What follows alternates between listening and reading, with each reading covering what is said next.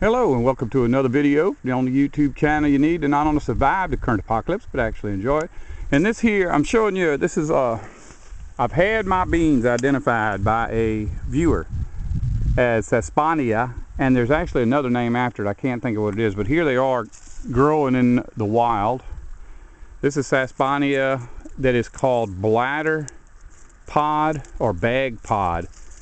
They open up like a little bag and the beans are inside there. Just drop that one. And that's what they look like. But next to it is the one I was looking for. I used to have this growing in my yard and it just didn't come back this year. This is called Sesbania drummondii.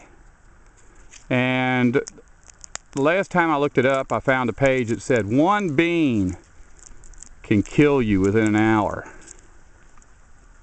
And another page said these are poisonous, but not as poisonous as the other beans. And guess what? I ate a whole bunch of them with no ill effects whatsoever. I actually found a web page that said they were a good food source. So this is called poison bean or rattle box because it rattles like a snake rattle. Hear that?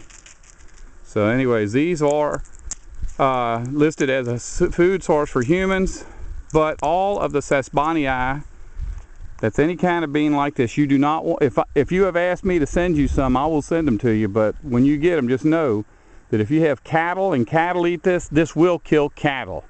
A couple of reliable sources saying that just one bean will kill a cow, any ruminant. So I guess that's sheep, cattle. I don't know. I don't know what a ruminant is.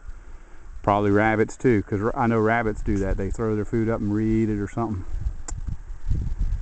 Anyway, Sesbania. Deadly poison. I've ate a whole bunch of it. Didn't bother me. Unless you count gas, but I have gas all the time anyway, so it's really hard to say if that caused it or not. Don't want to survive, don't listen to me.